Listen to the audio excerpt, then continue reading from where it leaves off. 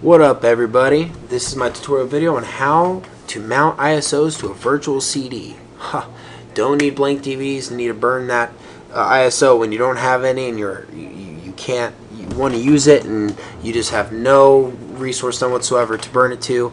Virtual CDs are the way to go, or CD drives are the way to go. And this in particular video is going to be talking about MagicDisc. MagicDisc is freeware, and I'm going to give you that link as well, so you have that by the time I get done with this. You're going to want it. You're going to love it.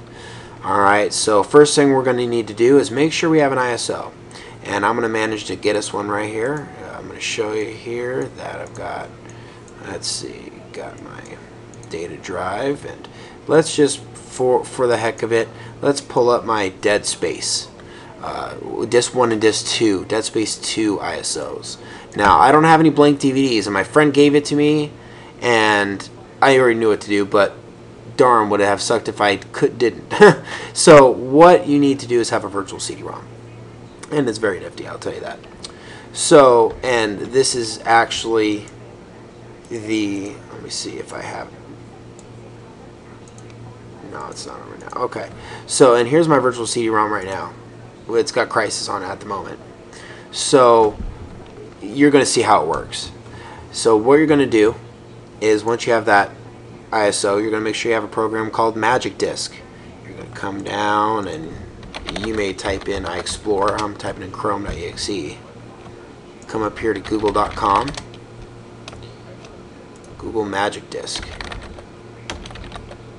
First link you see, freeware Magic ISO virtual CD DVD ROM, MagicDisc. Download the one for Windows 7, 32 to 64-bit. And here's the link here. Pause it, look at it, whatever. So, or search for it in Google. Okay, so I'm going to go ahead, it's saving down for me. So I'll go ahead, and I'm not going to install it, but this is, it's pretty basic. It's pretty old school setup, so I'm not going to worry about it. Once you install it and it's said and done, it's going to look like an icon like this. You're going to click it. As soon as you click it, you get an icon like that on your tray bar. And you're going to right click it, and you're going to get all these settings, whatever. You know what, just, this is what I use it for. I'm going to go through all the other stuff. I guess it's image too, but I use image burn. And I'll show you something for that too, if need be. Okay, so you're going to go ahead here, and I'm just going to unmount so you can see what it looks like minus the CD or the ISO, and now it looks like DVD drive. So now what I'm going to do with those ISOs that I showed you is I'm going to come to, I need to bring you back down here, virtual CD-ROM, mount, and now see, there's my ISO there, but we'll go back to my Dead Space, and there's disc 1 there. Now when I open it, look at that. Sweet. I can access it without it being on a DVD. Is that cool? And I can even install it. Oh, what now? I'm cool. Next.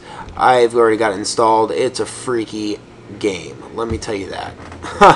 Jeez. I finally just beat the first boss. I've had the game for like 2 weeks.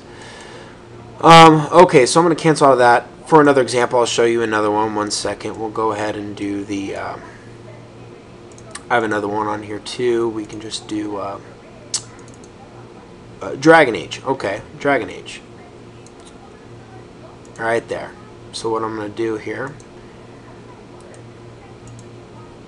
is I'm going to my virtual CD-ROM, and I'm going to find Dragon Age, which is right here. Alright, and what I'm going to do now is hit open, and I go down, and look at that. And open, or if I double click it, go in, I can auto run, and it starts installing. Install game, and I'm good. That is virtual CD-ROM at its glory. That is how quick and easy everything is. Really, it can't get any simpler than that. But if you have any questions, I've been using this for a long time. Just hit me up with a comment and let me know. I'll be more than happy to answer it for you.